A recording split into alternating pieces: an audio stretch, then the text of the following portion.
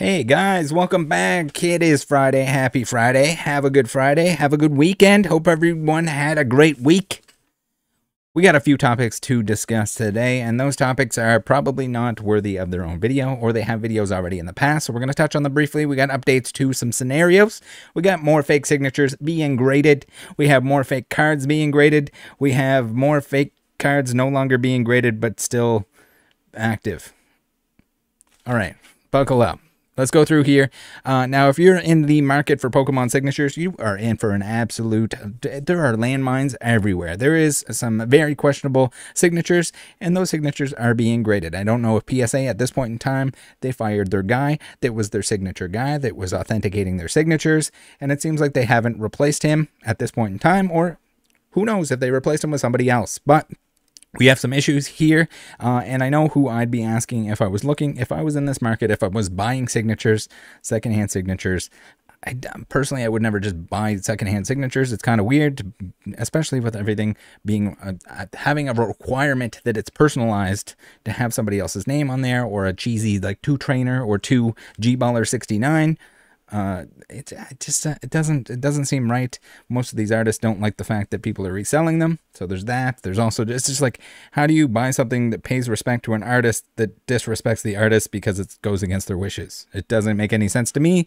I get it. It's difficult to go to these events where they are signing. Some of the events don't exist anymore, largely due to the fact, or certain artists don't sign anymore because people abuse it. People are flipping this stuff, and it pisses off the artist. That's pretty much what it comes down to. So, to me, I don't get it. But if you were looking for expert opinions, and maybe you got to buy them a coffee, you might want to reach out to Swolepoke. You might want to reach out to PFM. You might want to reach out to Alec. I know those are the 3 people that I would ask if I'm questioning something like this. Be careful. Be careful out there if you're buying this stuff, even if it's graded. I get it. It's in a case. So people they're like, oh, who cares? It's in a case, including any consignment companies or consignment individuals. Usually they'll throw their arms up and they, oh, well, it's PSA's fault now. And then we'll play the point the finger game, similar to the fake case where everyone was just kind of pointing at each other. Whether it was BBCE that was taking money to authenticate something that they said they couldn't authenticate before. It's just, guys, please be careful. Just be careful. There are noob traps everywhere. Even some of these, you got to do some deep digging. You got to know about the events. You got to know about this stuff. PSA, for the love of God, just the 3 people that I mentioned, can you just pay them to help you out with this stuff? I know it's going to be expensive. It's going to be more expensive than the minimum wage grader, or slightly above minimum wage grader. But you get what you pay for. So here we have a couple examples here. Not looking good. Not a great look, looking fake, and I would trust those 3 individuals to call out the fake stuff to begin with. We have Swolepoke here posting about still slapping anything and everything that comes their way in regards to Beckett. So Beckett, again, and Beckett, good luck. So it's bad enough with the PSA guarantee, and I know I'm going to piss off all the people that like each individual grading company as I bash them in this video. This is largely criticism for PSA. They have the ability to fix it. Are they going to fix it? You should want them to fix it if you have a bunch of this graded PSA stuff, because if you have real stuff that's real and really authentic in your PSA slabs, you should not want them just grading anything and everything or making mistakes. This is how they can cut down on some mistakes. Beckett, on the other hand, so yes, with PSA, typically with the authentication guarantee, or whatever the hell they want to call it, money back guarantee, you're going to have to fight with them quite a bit. You're going to have to prove it up and down and left and right that it's not a real thing. Even the altered signatures, they didn't deactivate them. They kind of like skirt around that because they don't want to pay it out. It's like an insurance company of any kind, insurance of any kind. They are going to fight you to the end of the earth to prevent them from having to pay out. They do not want to pay out. They want to show people, they want to tell people that they pay out, and they will, but they don't want to actually do it when it comes time to fork over the money, especially when it's a large amount of money. But that's what the upcharges are for. So either get rid of the upcharges or stand behind it and make it less of a hassle for everyone involved. So Beckett, God, you can show Beckett that they graded a card that has pieces of it trimmed off. You can show them before and after. It'll be a vintage sports card with just a giant chunk of it lopped off. before and after pictures, same landmarks, same stains, same everything on the card itself, not deactivated. And it gets pumped through all the consignment companies.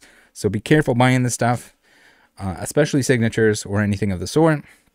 If people alter cards, or if they alter signatures, or if they have fake signatures, they're probably going to dump it. If they know they're doing something wrong, they're going to dump it through consignment companies. And that's when it's good on the consignment companies to take some precautions and protect their customers. Again, it's less money for them. It's easy for them to put the blinders on. Just, I didn't notice that all the cards that we were selling were altered and coming from people that were banned from the grading companies and, pushing them through someone else. So when you see a consignment company step up and do something that protects the best interest of the customers, the people buying from them, you got to give them a round of applause. So here we go. What do we got here? We got a forgery and we got a real. So again, people are going to copy. If they're faking these signatures, they're going to copy known real examples. They might even copy the date. And that's where you might have to go back to whatever the event was to find out. So this should all be cataloged, start to finish. The grading companies should be, if there's even the slightest teensy-weensiest bit of doubt in their mind, and this is where they could do something. This is where the grading company could do something. They're going to say, oh, we're protecting you guys. You're the customers, and authenticity and everything is the most important part. When they receive stuff that is either altered, when they receive stuff that is, there needs to be something in place where they can prevent this, whether they're talking to each other, whether they're allowed to, if somebody is caught with their pants down, submitting altered cards, maybe that needs to be a more public ordeal to cut down on this stuff, to prevent this from happening. Because if not, it makes them look dumb, and it also isn't protecting anyone, because people are, they're just going to go to another grading company and submit cards. They're going to go in under a different name and submit cards instead of calling it what it is. Swellpoke here with another post. We got the real and the fake Pikachu comparison. Again, when there's a date on it like this, if the people that run the signing event have a list of who got stuff signed, if they have a catalog of what got signed, there's no reason the BGS shouldn't. They should even probably pay for access to that. The people that are running these events should sell a list of everything that was graded at that event. You can even have photos so they can photo match it. And then it doesn't get graded if it's not on the list, because it clearly wasn't signed at the event that it's pretending to be signed at. I know, wild, right? I'm sure the people running these events could work out a deal with you. Don't know why they don't talk to each other. Don't know why they don't put something in place. Help them with their cost of running that event. Pay them the little extra for the time and effort that it takes to catalog every single signature that's done. And voila. At least, at the very least, you'd have like names. So if it's addressed to somebody, if it says to Jimmy John Johnson, you're gonna know that yes, Jimmy John Johnson, he did get something signed today, or on that day.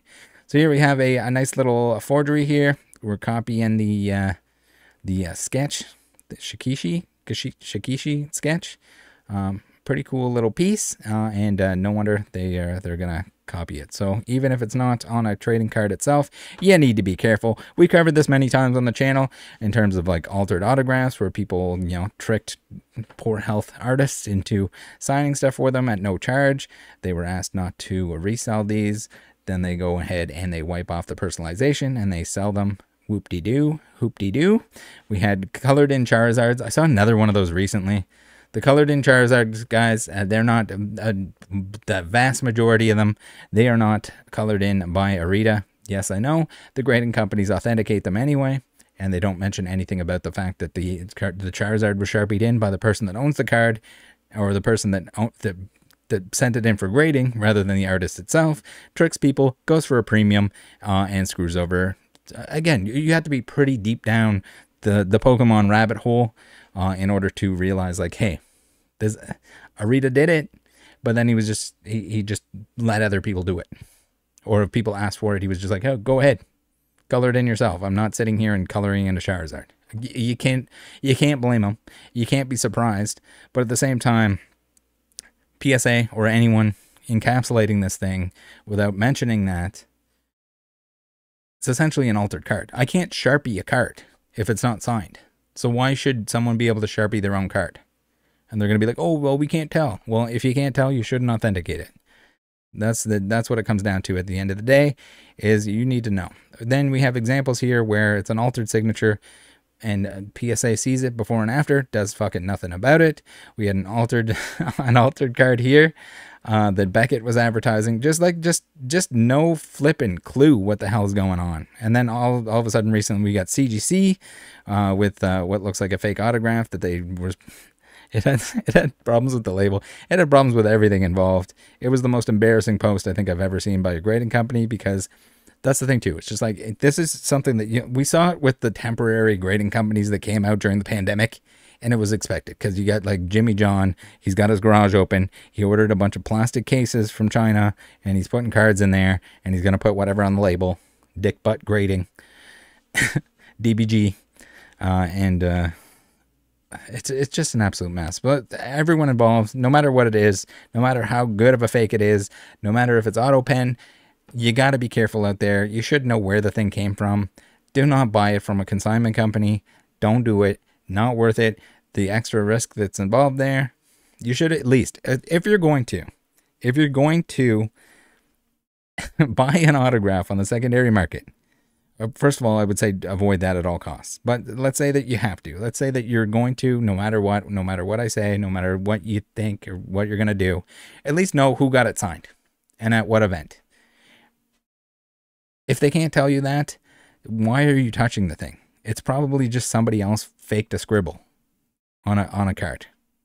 So even if you gotta at least want something that's authentic, right? I mean, if people are flipping and dipping or whatever, they probably don't give a shit, as long as it's in a case and they can point the blame at the grading company. Maybe that's what it comes down to. All right, now Linktree, brought to you by the Linktree. Thank you everyone for using the Linktree. We got affiliate links galore down here, pretty much anywhere you can buy Pokemon cards.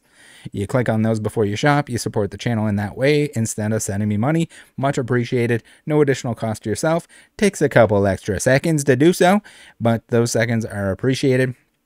And you guys have been absolutely killing it with that. Then we have the discount codes. Works pretty well the same way on most of those, that you can save yourself some money and also support the channel at the same time. All stuff that I recommend. Card Market is just here because Card Market wants to be here. So if you're from Europe, you should be shopping on Card Market. If you have friends in Europe, you can get them to shop on Card Market for you. Send some stuff over. It's pretty awesome. Pretty awesome spot. Essentially the TCG player or Troll and Toad of Europe.